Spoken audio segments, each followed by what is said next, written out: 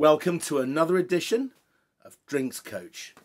At Drinks Coach UK, Insta and Twitter. My personal feed at Vinesack. But you're watching the Drinks Coach UK on YouTube. All information about these wines will be in the pull-down menu underneath. If you're looking at it on a computer or a phone, if you're on a telly, go and get a computer or a phone. But all the information will be there. Again, freewheeling it in these tough times. I had 3 Malbecs. So I decided to do Malbec. Yes, Malbec. Drinks Coach. What have we got here? Well, there's no point doing Malbec unless you show both ends of the scale. So I found an extra one to throw in, which is a bit of fun. We'll start off with this, which is a very good varietal wine, made in California. A lady who makes a lot of wine, by the way. Very cool chick, very 50s rock chick, covered from head to toe in tats. Beth Liston at Dark Horse. Let's see what you think of this. This is about £8.50, very widely available. There we go. So Malbec, well, where is Malbec from? What is it? Well, the point is that most people think of Malbec as an Argentinian variety. Argentina makes a shed load of wine, and has been for many, many years, most of which was consumed locally.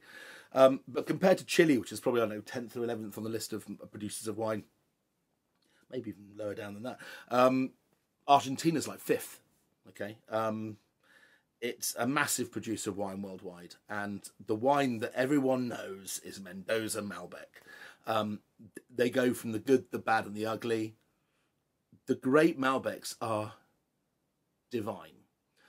The bad ones are utter shit, and they're really jammy and alcoholic, and they're swamped in a greasy, vanilla-y, fake oak character.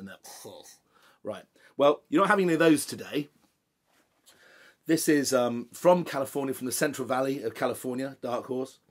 You can see from the colour. I mean, wow, I don't know. It's pretty dark stuff. Smells just right. Absolutely as I hoped it would smell. Varietal Malbec.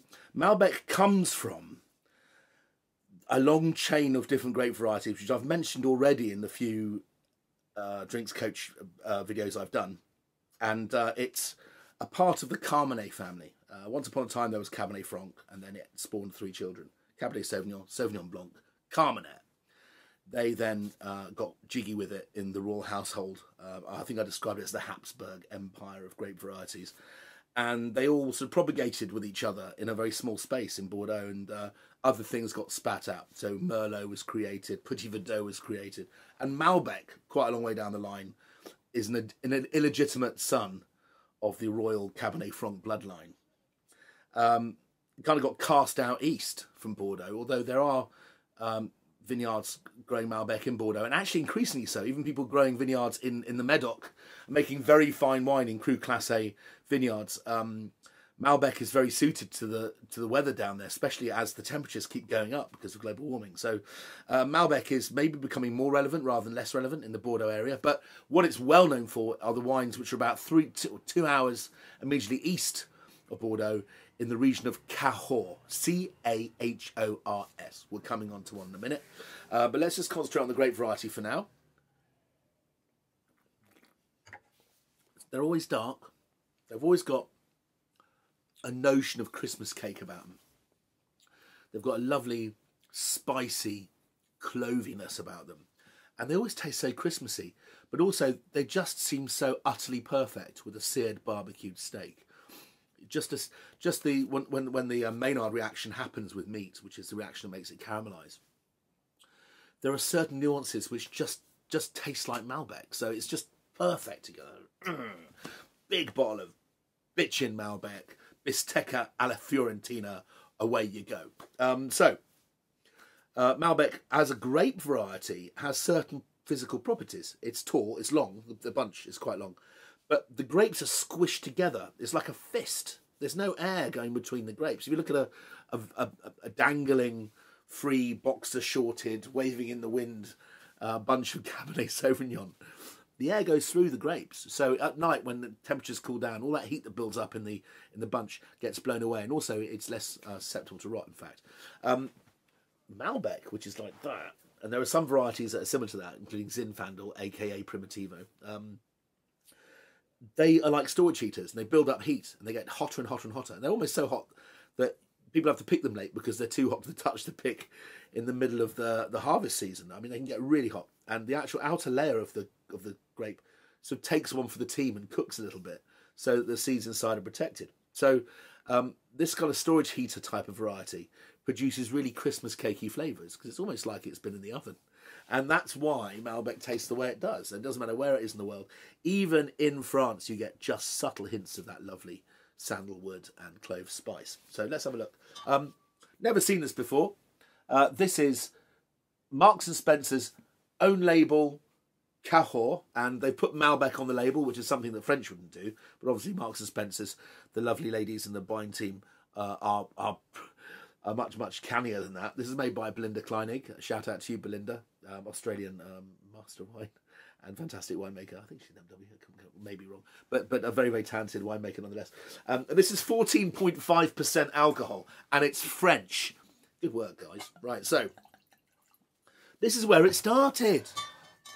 The Black Country Wines of France was their name. You used to be able to drink them when they were young. They'd stain your mouth red. You'd be left in a state of catatonia. It'd be like, and the tannin would be so fierce that only a large slab of foie gras would kind of pull you out of your coma. So now this is a variety which, because it's starting to warm up, is having more consistent luck in France. But go to the turn of the last century, to the 1900s. Malbec was being drunk, Cahors specifically, sorry Malbec, was being drunk alongside Chateau Margaux, Haut-Brion, Romanée Conti, the great wines of France, in royal households. And something went wrong along the road. And there are people out there that would love to see it come back into fashion. And I think we're just about to see the renaissance of Cahors, at least I do hope so. Shout out to Haute-Serre, to Claude Trigadena, to Mequez, to all those producers out there that are capable of making just brilliant wine. And yeah, okay, so let's have a look at this wine. It's a little paler in colour, but you're in a slightly less monstrously hot area. This was 2017, this California one, by the way. Hottest vintage they've had for 40 years. So everything came in sort of like sausages off my barbecue, I think. But they've managed to produce a wine which still is full of freshness, and I think that's the making of Malbec, that it can really take the heat. It can take a tan. It really can. Born to be in places like California. So, or indeed 2,000 metres up a hill in Argentina, where it's probably even worse for you. Oh, wow. That's delicious. Okay, I think it's kind of new to the range. I was looking up, trying to find information, couldn't find any.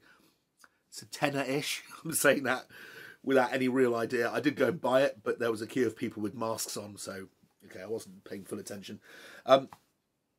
You see, it still smells of Malbec, but it has this lovely smell of really good southwestern French wines. It has this... It's clarity. I mean, it's clarity with bells on. If I was going to pick a region in Europe that tastes quite similar to Cahors when it's flying, it's Reds from the Douro in Portugal. We'll cover that later. I'm having that tonight. I'm going to make a chicken curry or something. Okay, right, so we're left here with this. This is a Tesco's finest wine. We're not screwing around. This is called Angelica Sur Malbec. It's from the Uco Valley, which by Argentine standards, I'm not sure quite how to say it, is actually quite cool. It's not as hot as other areas. It's not quite as exposed to the UVB radiation as others. But it's perfectly suited to this variety. It has a little more of the kiss of Europe about it, which gives it more finesse. It's not such a big bruiser. It's not gobs of horribly heavy jam. It's got a lovely poise to it. And this is serious kit. It's made by Bodegas y Viñedos Catena. Nicolas Catena created the reputation for Malbec in Argentina globally. And this wine's from Bodegas Esmeralda, I think. And even as a Tesco's finest wine, 18 quid. Okay. Now, just a little tip here. And it's not just Tesco. It would be the same with Waitrose. It's the same with Taste the Difference at Sainsbury's. If they bring out a wine that costs 18 or 19 pounds, they're making a statement. And they're just standing up to be shot down by journalists. And you'll find that if you go for expensive Taste the Difference or Finest Wines, you will find that you get exceptional wines, and wines which largely over-deliver on price, even at 18 quid. I've tried this before, by accident. I remember thinking, oh wow, this is delicious. Oh wow, this tastes like a very expensive wine. Well, it's quite an expensive wine, but it's worth the pain, it's worth the money. If you want to buy something special to go with a roast sirloin this weekend or something like that, and there happens to be some on the shelf, because it's not going to be the first to be sold, is it, at 18 quid? Have a go at this. Ibagon. Woo! Oh, mate. Slow cooked dough of beef. Something like that, I think. Something like that. God, I'm making myself so hungry. These wines are rather good. So yeah, it's not surprising that Malbec is basically the darling of the UK industry these days. Hope you enjoyed that. See you next time.